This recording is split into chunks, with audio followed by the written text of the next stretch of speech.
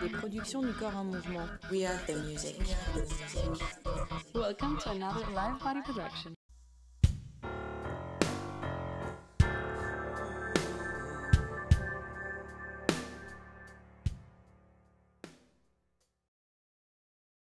Heiner from the Zero List asks, Public Prosecutor Peter Vogt, one of the leaders of the greatest operation against child pornography, codename Marcy 38, says in an interview, child pornography is like a hydra. What country is this?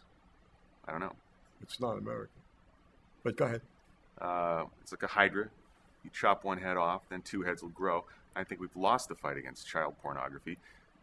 Do you think that this pessimistic view is right, or are there other successful weapons or tactics? I don't think it's a pessimistic view. I think it's a lame-brained at best and cowardly at worst view. If you're going to say we lost the fight, what's the next deal? We're going to decriminalize it and say, hey, it's okay? We haven't lost the fight because we never started the damn fight. There are many weapons available that we have not utilized because the United States government is busy allocating pork.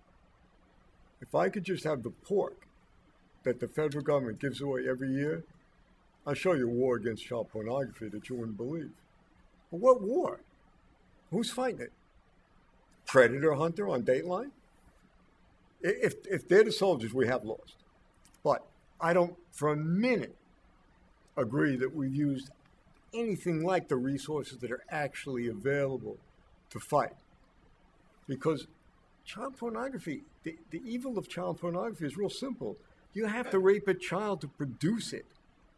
So until we have asset forfeiture laws, until we have international treaties so we can get a search warrant for a server in Estonia, until we make foreign aid dependent on cooperation, there's all kinds of things we could do. Unlike the bogus war on drugs, which we clearly are all POWs in, we could win this one. We could absolutely win this one.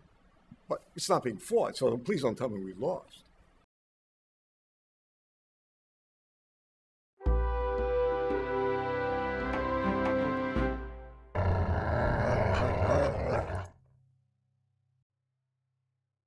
Live Body Productions. Live Body Productions.